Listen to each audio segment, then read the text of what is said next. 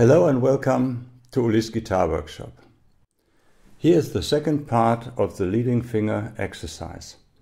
In the first part I showed you how to switch from one chord to the other without squeaking.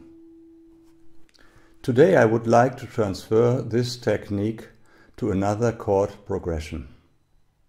With my right hand I play the basic folk picking PM, PI again.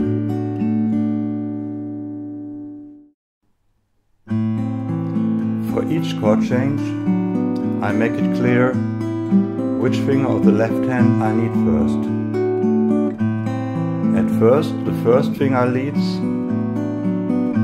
but if I go further up with my chord, the fourth finger takes over this role.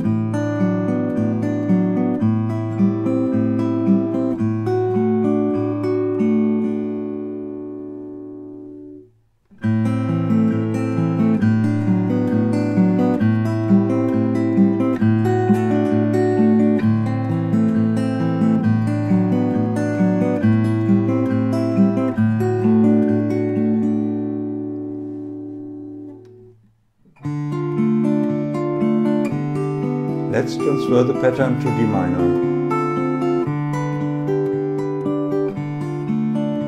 First, the first finger of my left hand leads again, but if I go further up, the third finger takes over this role.